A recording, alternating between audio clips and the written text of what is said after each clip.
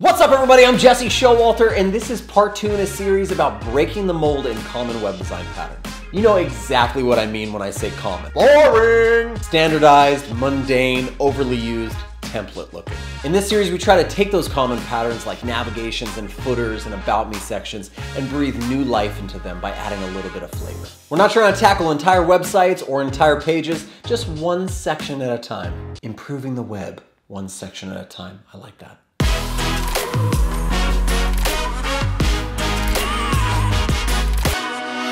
So today we're going to be diving into a design pattern that's super common in e-commerce, which is a standard product page for an individual product that allows you to add it to a shopping cart. And on my screen, I have a couple examples of what you've probably seen thousands of times. So here we have like Movement Watch Company, which is a super rad company, but they are using kind of the same pattern, right? You always have like a product on the left and you have like maybe some options in the name of the price and an add to cart button. Here's like an Etsy store, same kind of thing. We have like a product, some options to switch, and then like your options over here and an add to cart button. Same thing right here. This is like Yeah Studio. They sell amazing t-shirts, really like their work, but they have the same thing going on. It's the standard de facto way to do it. Product on the left, information on the right, add to cart. We've seen this 100,000 times.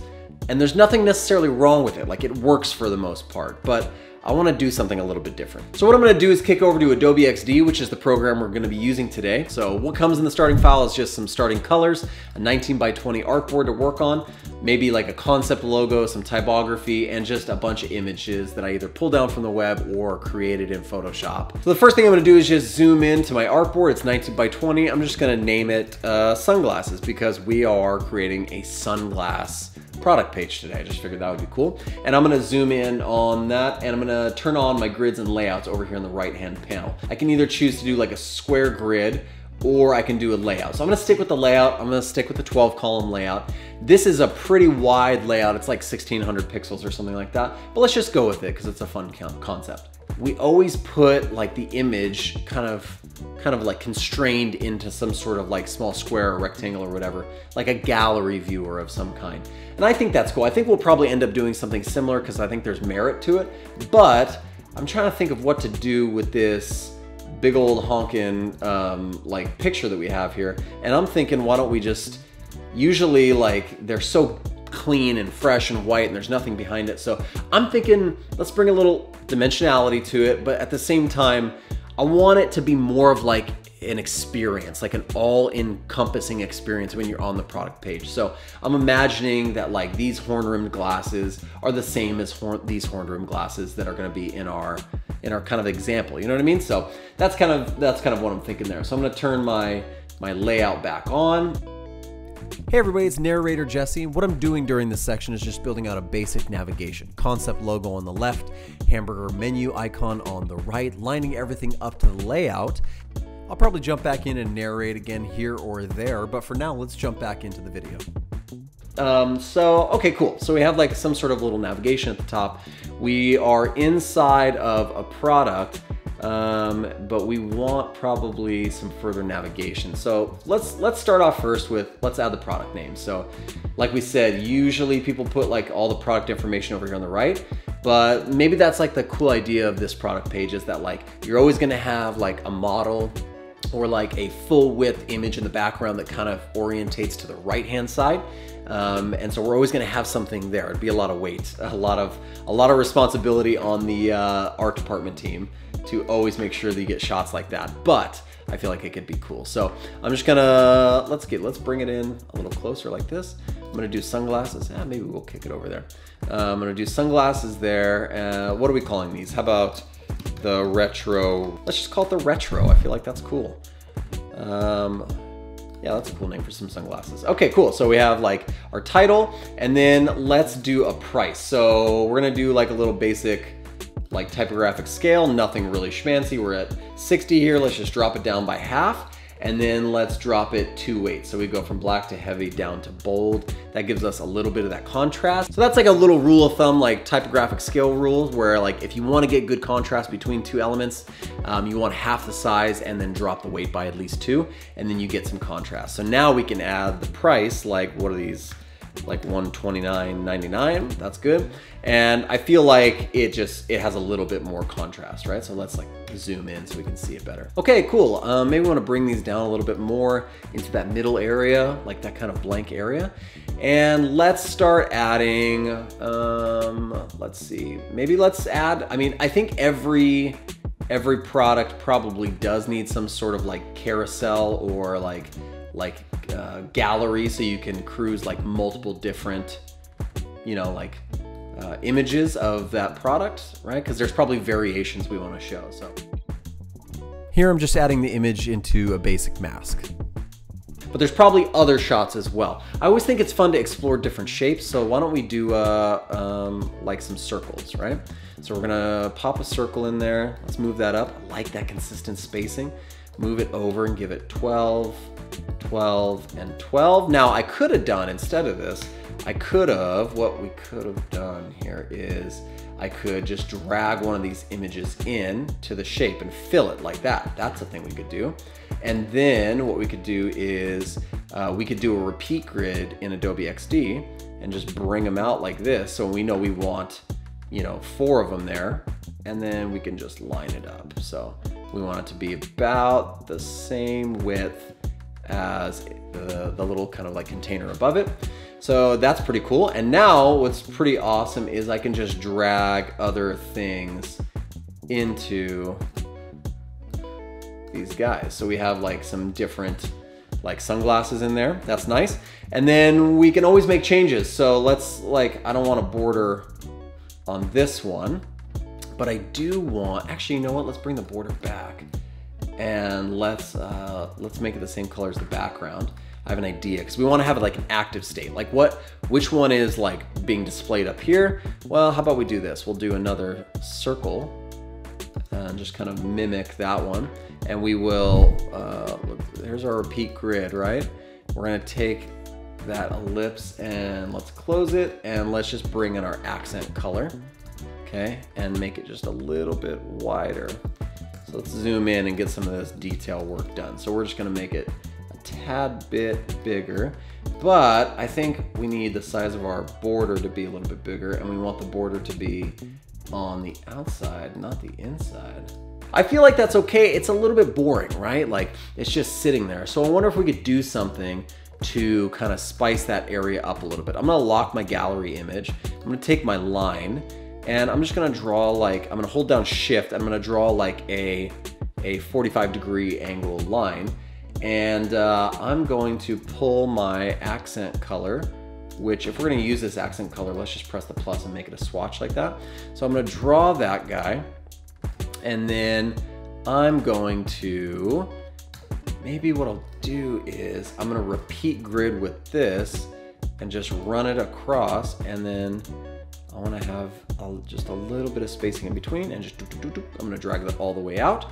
That's kind of cool. And you're thinking like, why is that there? Well, because I'm gonna drag it behind my gallery and have it be this fun little kind of like shape element. So we'll bring that out like so. And I'm just using the repeat grid and doing a vertical version of what I had just done in the lower portion.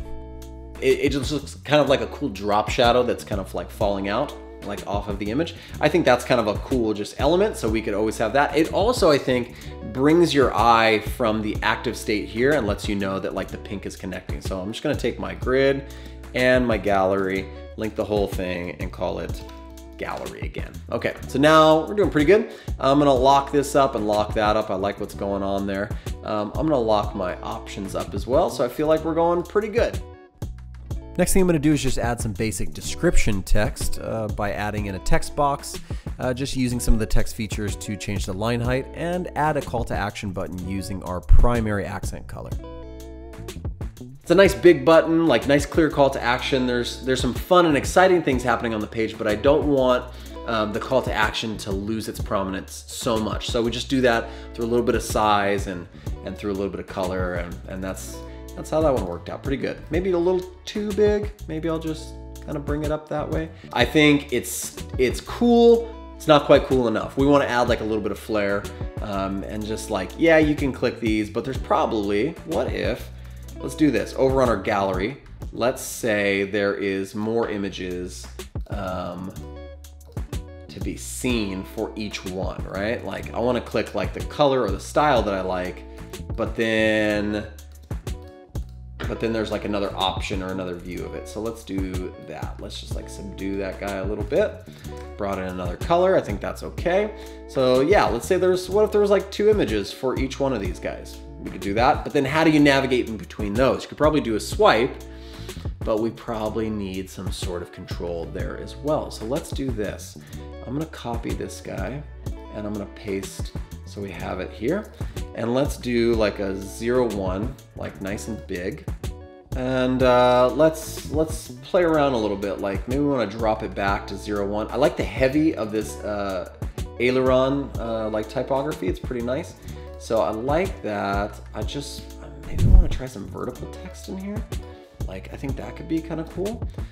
And I want to keep it real close to the actual object over there itself, so we know that that's the first image, and then we do like 02 for that one. But since maybe this one's not active, we'll make that one smaller. Okay, so we could have it share the same like top there. So let's left align it. Ooh, that's not quite the same. Do we want to have it share the same baseline, or yeah, maybe baseline is cool like that. All right, and then some sort of connection between the two so you know that this is like a control. So I'll just do like, maybe I'll do like a line in between the two near the baseline of them. And let's crank the border a little bit and let's make it white like that. I don't know, are we feeling the top? Are we feeling the top? I feel like maybe we're feeling the top a little bit more. Like if I drag it up like this and then just bring this whole thing down like that. Yeah, I think I like that a little bit more. I don't know, it's a work in progress. We might come back to it.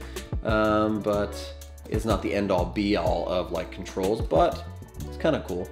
Maybe we could even like take the inactive state down, like semi-bold, make it, yeah, kind of like that. So now we're talking like some interesting controls on the page. I'm digging it a little bit. And I like the vertical text idea. So let's keep having fun with that. Let's bring some vertical text over here.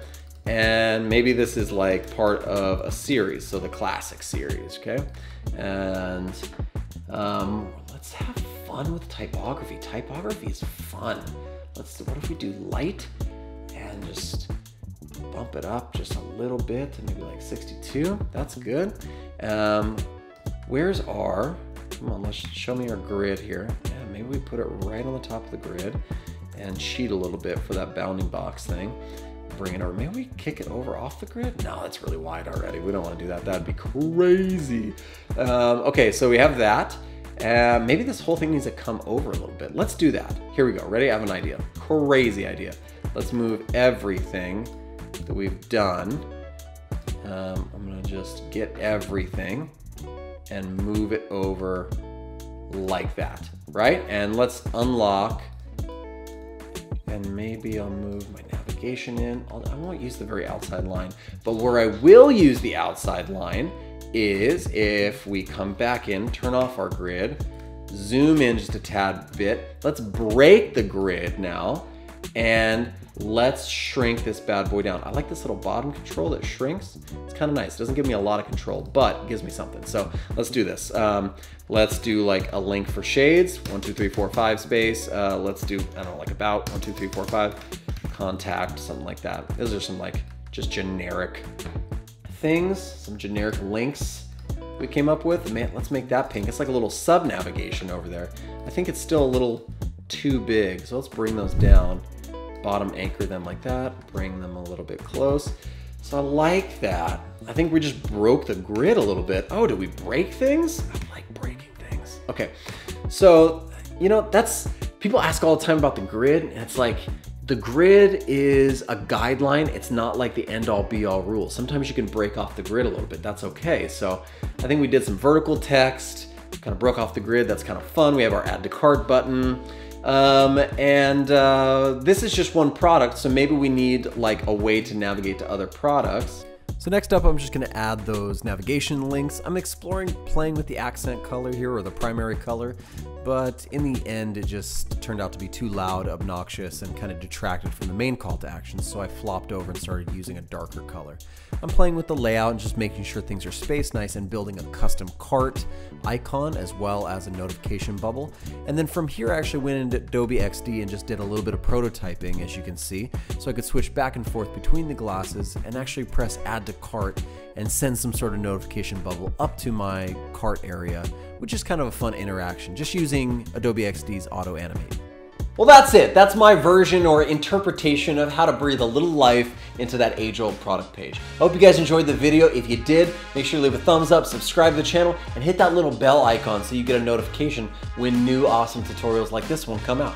If you have any questions on why I made a certain decision or what I was thinking in a certain place, leave those down in the comments and I'll get back to them as soon as I can. I hope you guys are having an amazing week designing amazing things, making amazing things, and thinking outside of the box. See you in the next one.